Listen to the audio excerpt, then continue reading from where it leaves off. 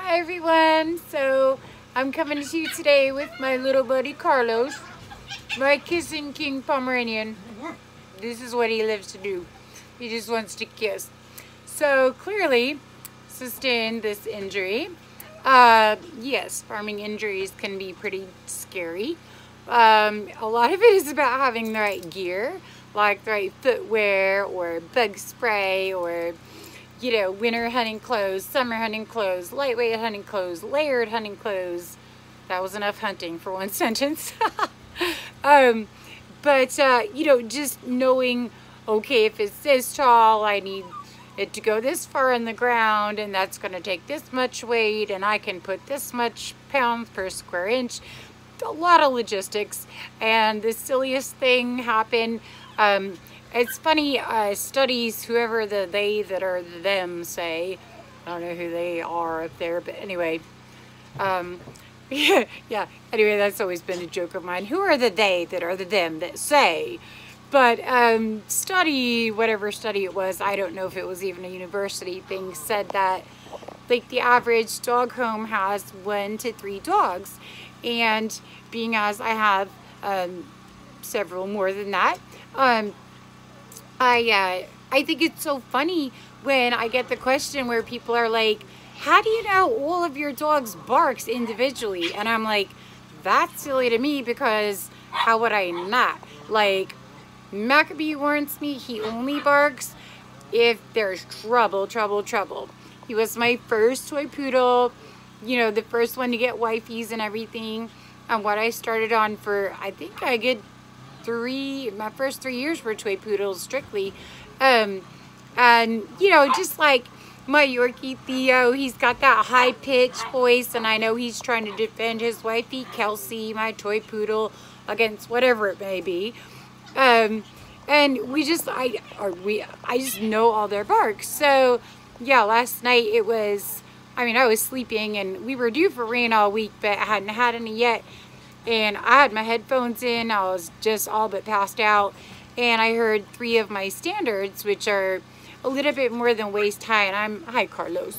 Yeah, we're both gimpers today because he's got the broke foot, but he's healing really well, he's a champ. So I heard 3 barks that shouldn't be that direction to my head, they should be that direction to my head. And so of course I just, in the pouring rain, put my headlamp on and run outside in my knee-high rubber boots, which were not the right equipment, fault number 1. And then my puppies thinking, or dogs, because they're not puppies, they are old enough to breed, so my children, they thought, oh my gosh, it's, one-on-one mommy puppy playtime. And somehow I was getting the first one back into their playpen with the doggy door to my home. No, ma'am. Sorry. Yeah, she's really pregnant, so sometimes she's cranky. They get that way. It's nature. So anyway, got the one back in, the playpen with the rain coverage and everything for safety, and she could have just gone right back in the doggy door.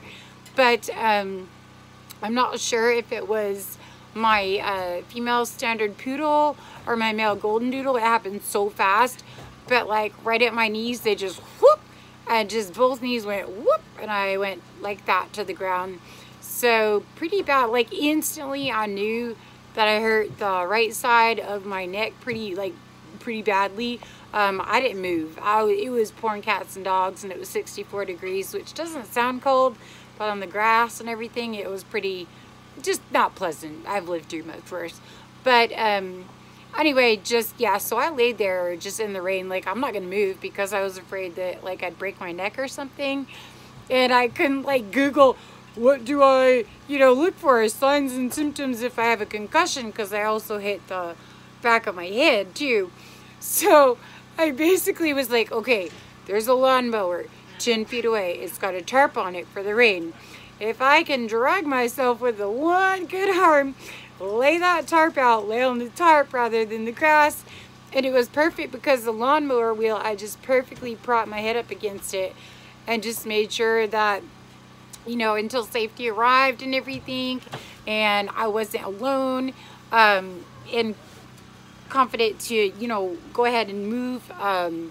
that I didn't. So that was, you know, a blessing. It's always, you know, super blessing when you have, you know, a resource and network of breeders and friends and neighbors and family that's, you know, willing to, when your silly butt runs out in the rain at, you know, 2:30 in the morning after your puppies, which isn't silly because it's for their safety and protection and everything, and so that, you know, their standards, so that they didn't breed, they can breed through fences, that they didn't breed a toy. That would have been really, really bad. So it was to prevent, you know, several bad things from happening and just, you know, protect my little YouTubers. Sorry. Anyway, so long story short, yes, farm injuries can be kind of terrifying, but just like little Carlos's right paw, which is healing, he broke the medial phalange on his first two fingers, not his dew claw, not these two, but his first two fingers. The medial one is this one. So, but the vet said no pain meds, because then, hey, no ma'am, no, sorry, they're like all inside right now. So anyway, this is going super long. My point was, the vet said he didn't need pain. Brooklyn! Thank you, ma'am. I'm sorry. Again. He said no pain meds, because then he might go, oh, I feel better, and end up hurting himself more. So he's not even obviously clearly in a splint or a cast. This is my day brace. I don't know if we can even see the brand. I can't see my... Kelsey, stop. No, ma'am. You're fine. Carlos can be up here. This is my Lolo. Okay. Anyway, if you could see that brand, whatever. It's from the hospital. My insurance paid very handsomely, I'm sure, because I had like 7 CT scans and, I don't know, like 23 x-rays or something.